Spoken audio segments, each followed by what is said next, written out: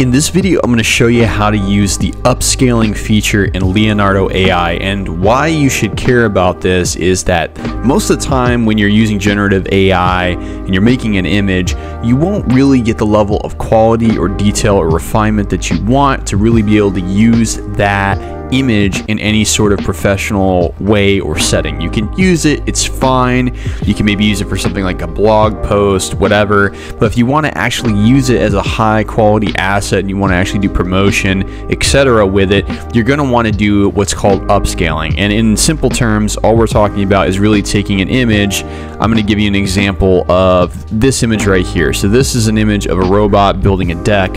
And if you see this, if I slide back and forth as I slide over, this is the upscaled version. I get lots more detail out of the upscaled image.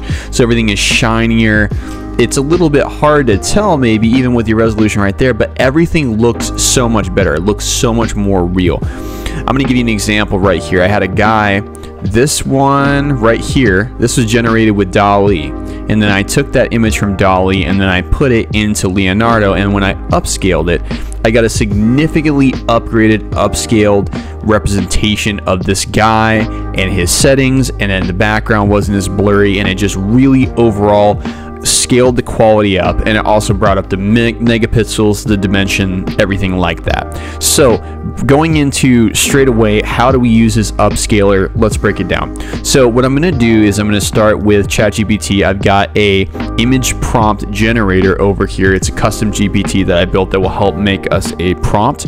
So what we're going to do is we're going to say something like make us 10 prompts for, and we'll start with an idea. The idea I'll go for is make me 10 prompts that represent a female motorcycle rider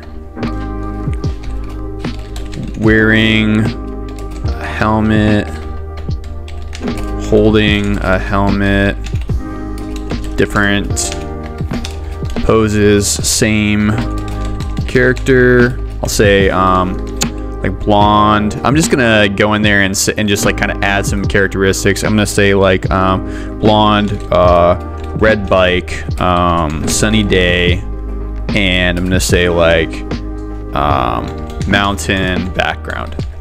Okay, so these are just like kind of broad thoughts that I'm laying down, but let's say that we're gonna do some sort of motorcycle brand type thing. And what I could do is like I could go and I can make this image in Leonardo or DALL-E or LimeWire or some sort of generative AI solution. I could build it anywhere, and if I get a really cheap, like low resolution but like good, conceptually good image, I can take it and then bring it over to Leonardo, and then I can upscale it and get a much higher output. So as these prompts are generating, what I'll do is I'll go ahead and fire these up, and I'll show you a couple different ways we're going to get a lower quality image, and then we're going to really boost that up to make it a higher upscaled asset. So over here, I'm going to go into the image generation side. I'm going to go and I'm going to put in this prompt right here, an image depicting a blonde female motorcycle rider as she performs a check on her red motorcycle. The sunny mountain backdrop offers a serene setting. She's wearing a half-open helmet, revealing her focused expression.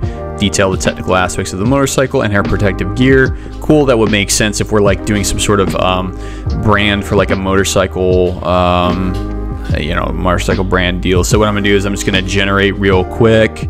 I'm gonna use Kino, Alchemy Photoreal, 2 images. We're not too worried about this one. I'll show you, I'll take the same prompt and do that in LimeWire. All right, so over here in the LimeWire AI Studio, we can go over here, throw that in, go to generate. We'll use Blue Willow version 4, and we'll get a couple different dimensions. We'll crank this up to high quality. We'll go ahead and wait for that one to run, and then we'll get our next one. I'll say generate an image. Now, some of the outputs here, just be aware, like you might have to tune it a little bit. You might need to take a couple of swings here. It is not guaranteed to be like right off the top amazing in some of these image generation capabilities. Like you can go to a bunch of them now, and some of them run off of algorithms that are not as pristine as you'd like, maybe. So, you know, just keep that in mind. Maybe, you know, prompt a couple times, even with the same prompt, and just see what you get, and then we'll take that over. Okay, so from Leonardo, I got this one. This is pretty good. This one is also not bad. Like, we actually have a face kind of going on here, right, in both cases, whereas before, you know, the half open helmet thing, like, that was okay, but the motorcycle was jacked up. But what I'll do is I'll just take like 1 or 2 examples over.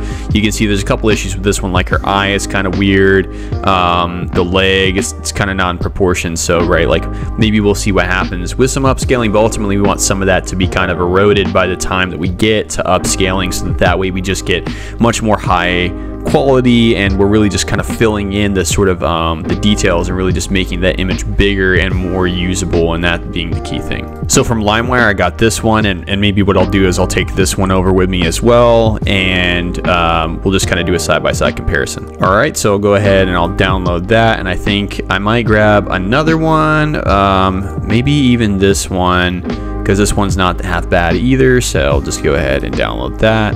And then going back over here to Leonardo, we're gonna get, I think we said we were gonna get this one, and let's see, maybe we'll get this one as well. So we'll take these and we'll upscale a few examples. So the way to do this really is when you go in the universal upscaler, you're just gonna click here and then upload your image, set these settings. There's not a lot of crazy things to be aware of. Just keep in mind you have like an upscaler style. You can kind of change that depending on what you're doing. You have a creativity strength, so that's going to kind of focus on how much intensity and change that you're going to get from the source image to what you effectively get at the end when it's upscaled. And the upscale multiplier, that's like the final image size, and then the dimensions and the megapixels, that's all there. Now you can provide prompt guidance, and you can say something in there that might change a little bit more based off of how you provide it. So like with this, I could maybe upscale this image again, and I could say no plants, and then the idea would be that it will remove the plants in the background and take them out, and that could be something like prompt guidance that we would provide in there. So okay, so we go in here, click upload images, boom, we have some in there. They're all kind of here under recent images, and so the upscaling, right, it brings it up quite a bit, and so we do have to keep in mind that's going to happen, right? So what we'll do is we'll go and we'll take this one initially, right? And when we take this one, we'll go ahead and just kind of leave it as is. I'm going to add a little bit of creativity strength to it, right? I'm going to leave it, I'm going to maybe pick cinematic, see how that is, and then I'm going to hit upscale. This does take some time to run, so definitely keep that in mind. I will go ahead and pick another one. I think out of the favorites that I had, maybe want to go with this one. This one, it definitely, like, the expression and like the background and everything was like kind of framed well, so that's why I kind of like that one. So let's go ahead, take that, all good to go, upscaler style, cinematic, cool. We'll go ahead and upscale with that, and then we'll show you the difference in the slider whenever those are done, which will take just a few minutes. Okay, so let's take a look at what we got. So if you see the before and then you see the after, you can see that this is like incredibly more crisp. We have a lot more detail, reflection. I mean, it's very real. The only thing is definitely in question here, we have a little bit of a hand going on, but you know, okay, we have a lot. We have a lot going on. I think beforehand that was tape, and you know, but you know, like the world of difference, right? So on this other one, let's look at this. So if we look right here, so this is the photo we have, kind of like weird AI eyes, the face isn't clear, and then like in this one we get like clear face, clear machine, the motorcycle. It even has like a great fake logo, right? Like the cylinders there, the engine, everything about it is like much more clear. The only critique that I have is that like this is kind of slouched and weird.